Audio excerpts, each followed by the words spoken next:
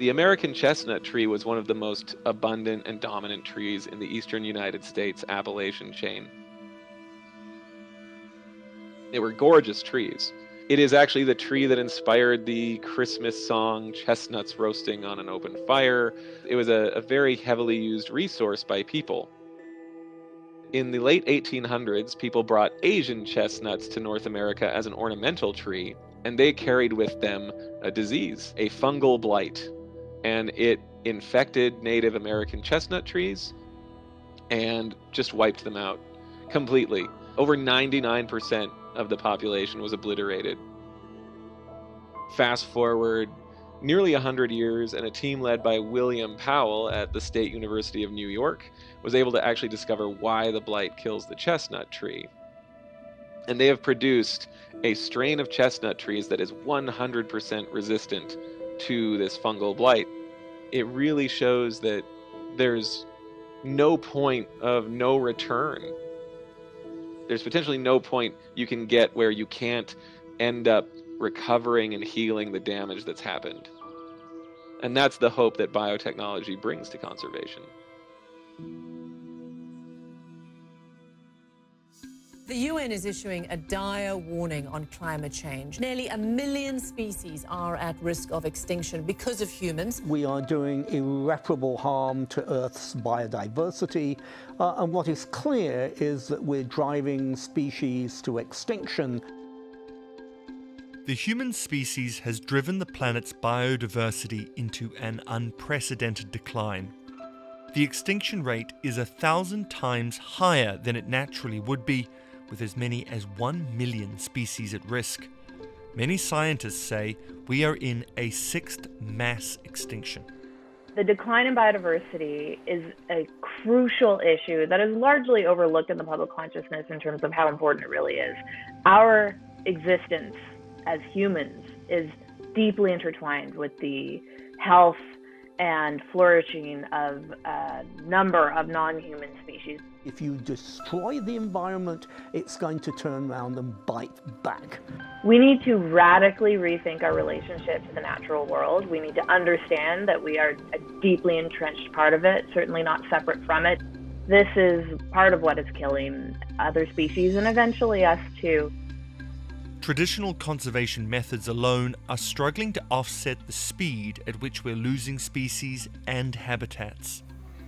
Biotechnologies that have been developing in the wings are now offering the hope of new, if not controversial, ways of saving endangered species.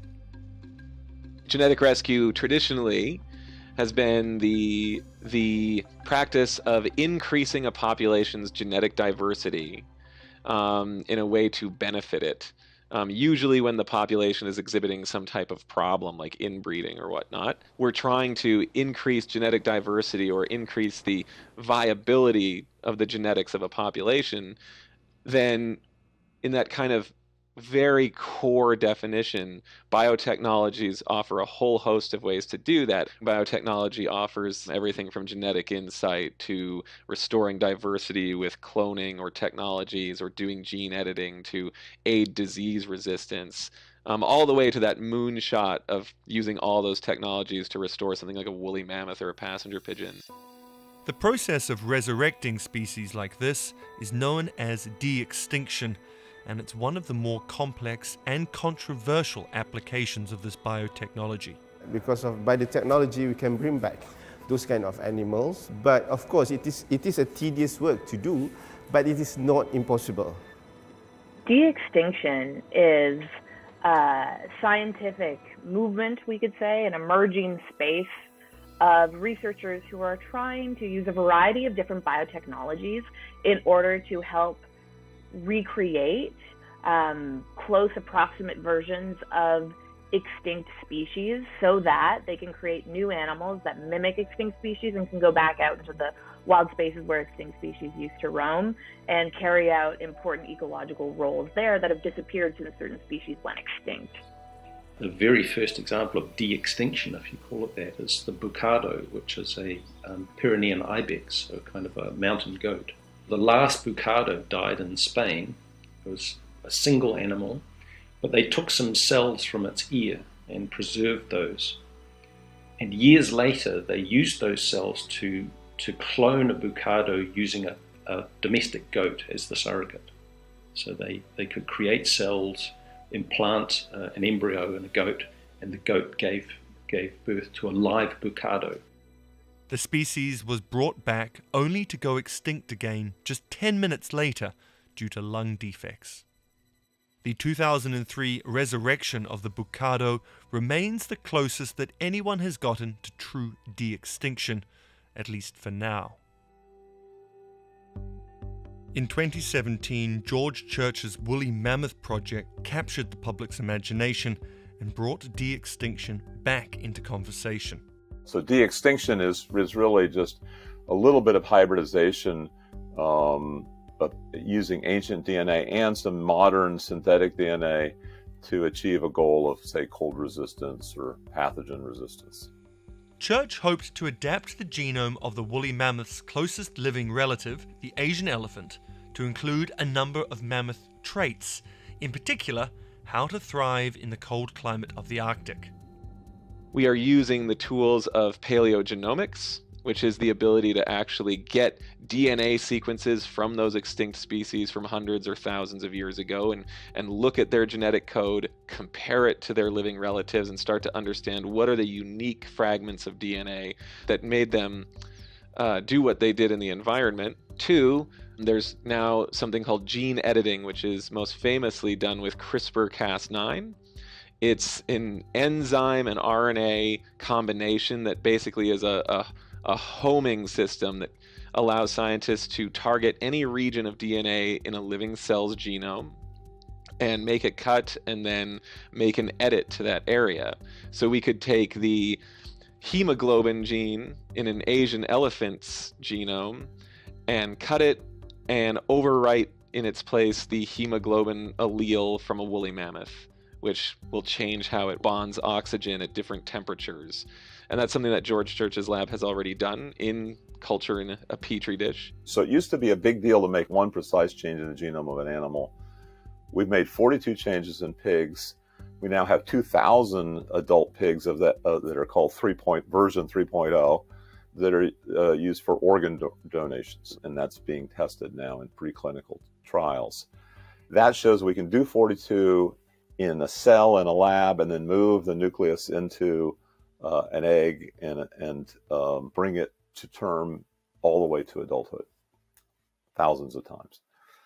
So we want to do the same thing in elephants, which are a little bit bigger than pigs, a little slower, but otherwise should be a very similar procedure. While altering the genome of living animals like the Asian elephant could help bring a version of extinct species back to life, it could also help to rescue a species which is itself endangered. We want something that has all the advantages of cold resistance, possibly resistance to pathogens like the EHV virus that's almost extinction level harm to the Asian elephant, which is an endangered species. So you can consider it a hybrid, but we can use synthetic biology to say alter tusk length to avoid poachers. So there's a number of opportunities here that is not limited to de-extinction of genes. Church wants to reintroduce his hybrids into the Arctic tundra, which he hopes will preserve an environment that's crucial to storing carbon. Science has proven de-extinction is possible, and the environmental argument for doing it is clear, yet questions still remain. Doing de-extinction, there's a whole lot of unknowns, and especially when you're trying to think about a species like a woolly mammoth that's been gone for thousands of years. What are the prospects for being able to put this back in the appropriate kind of environment? Does woolly mammoth habitat even exist anymore? And if you go for very long extinctions, the further back you go, the more uncertainty, the less we know about the species, and the less likely there is to be a place for it now.